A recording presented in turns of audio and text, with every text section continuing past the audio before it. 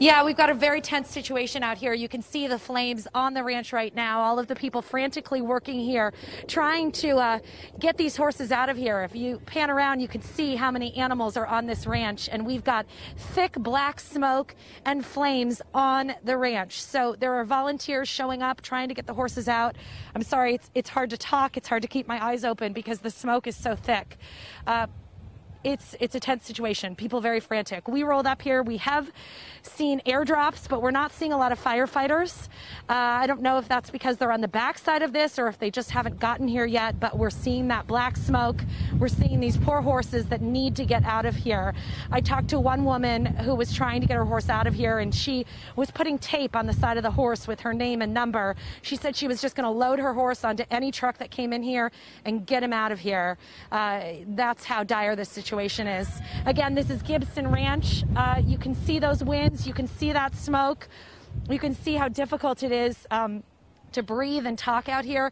And you've got all these people, presumably who work here, who are running around with buckets of water, trying to figure out what to do with these horses. We saw some bales of hay that caught fire. They were able to extinguish those on their own. But we have not seen any firefighters, at least on this side of the ranch. So hopefully they will come soon. Hopefully we'll see more airdrops. We had one that went right overhead us, right on top of our van. So they are out here, but we're not seeing any of those ground crews. And if you can look, Marvin, if you pan a little bit, you can see the flames right there, right through the barn. There they go. Oh gosh. Heartbreaking. You know what? This is the really sad situation here, and the sad reality that our animals are certainly some of the most vulnerable. Christine, if you can stay for a minute, or are you in danger yourself? No, we're okay. Okay, where are they going to? Is there anything we can do to help? Okay, they're asking us to grab horses. We're going to grab horses, guys. We're going to go in there. There's so many of these horses. Well, you go do that, Christine. Christine, as you're doing that, we're going to do that. Do you know they're going to Pierce College? Is that where the large animals are being taken to? Do you know where they're going to go? You know, I don't know. We literally rolled up here about 5 minutes ago. Okay. Hold on, let me talk to some people. Do you need me to grab a horse, guys? Please. Okay, here you go. Come on, baby. All right. Well, ladies and gentlemen, you're watching the reality of the situation there. Look at that heavy black smoke. Christine, thank you so much for what you're doing in helping those. Guys, we'll keep you updated. Okay, those residents there. Maybe our photographer can grab a horse too as he puts the camera down. Okay. I'm gonna go grab Oh my goodness. I'm gonna get another. All right. So many horses there, as there we can see a shot as our photographer puts his camera down and goes to grab a horse as well. Those flames are getting so close. This is so heartbreaking to see, Pat. So sad to see.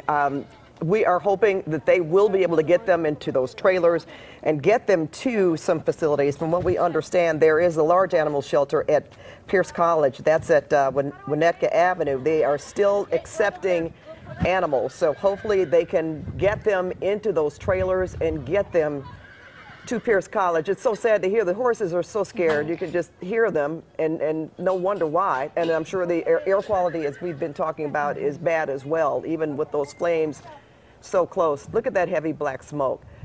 This is really a situation that I'm not necessarily sure that they expect it, and that's the problem with the winds. It is so indiscriminate. It can blow and shift at any given moment. So even if you think you're ready and you're prepared and you're out of there, you might have a sense of, well, okay, it's not here yet. I may miss this. But then again, you turn around and they can just come up so quickly. Yes, and thank goodness these people, these handlers are so calm right now. They're getting all these horses to safety. But look, Pat, how quickly that smoke is raining down on these animals and these people. We know this is the Sunland area. In Sunland, Tahunga, Silmar, there are so many large animals, so many horses in that area. So this is not the only place that is doing these evacuations.